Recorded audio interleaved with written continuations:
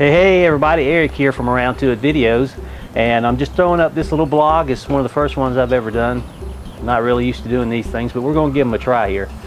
I haven't posted a video in a week or so, but here's the reason why.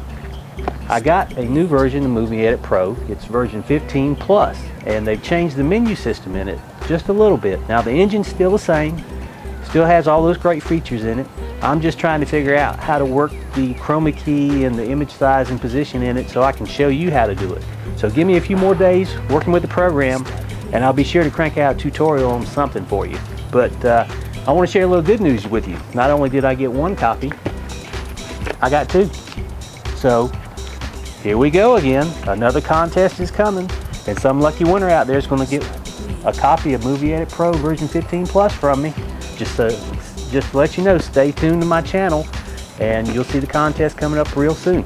Now, just on another note, I've been experimenting with Twitter and I know everybody's been doing it. I decided I was going to try it out just to see how that would work. I've got a Twitter account now, and if you go to the sidebar over here or over there or somewhere around here, there's video notes. It'll have my Twitter account name on it and it's Eric Jordan. So check that out. I'll be updating it from time to time and putting up what I'm doing with the Movie Edit Pro and other things I'm working with, QURC and stuff like that. So it's good seeing you again. Glad you got to see me. Catch you later. Bye-bye.